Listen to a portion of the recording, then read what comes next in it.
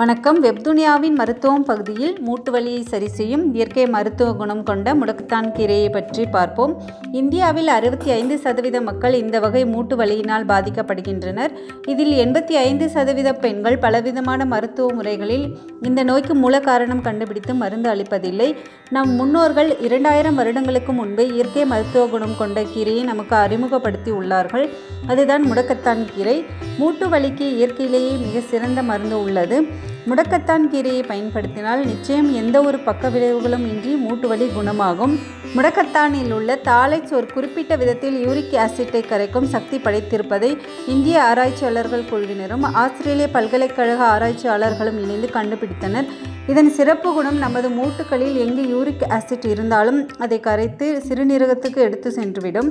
சிறுநீரை உடனடியாக கழித்து விடாமல் நாம் அடக்கி வைத்துக் கொள்கிறோம். இது மிகவும் ஆபத்தான ஒன்று என்பதை நாம் அறிவதில்லை. நீண்ட நேரம் சிறுநீரை அடக்கி வைத்தால் இது உடலின் பிற பகுதிகளுக்கு சென்று விடுகிறது.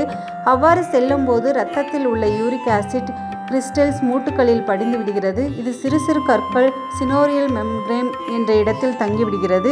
இது பல வருடங்களாக தொடர்ந்து நடைபெறுகிறது. சிலருக்கு 35 வயதுக்கு மேல் காலை படுக்கை விட்டு எழுந்திருக்கும் பொழுதே இடுப்பு, பாதம், கை, கால் மூட்டுகளில் அதிக வலி இருக்கும். இதுதான் ருமட்டாய்டு ஆர்த்ரைட்டிஸ் ஆரம்ப நிலையாகும்.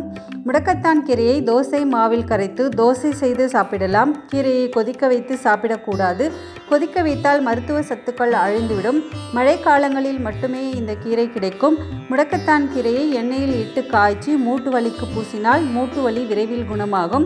முடக்கத்தான் கீரையை சமைத்து சாப்பிட்டால் கீழ்பிடிப்பு, கீழ்வாதம், கால்களை நீட்ட மடக்க முடியாமல் இருப்பது, நடக்க முடியாமல் இருப்பது போன்றவை குணமாகும்.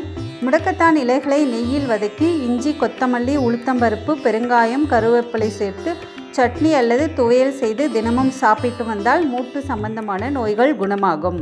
நன்றி, வணக்கம்.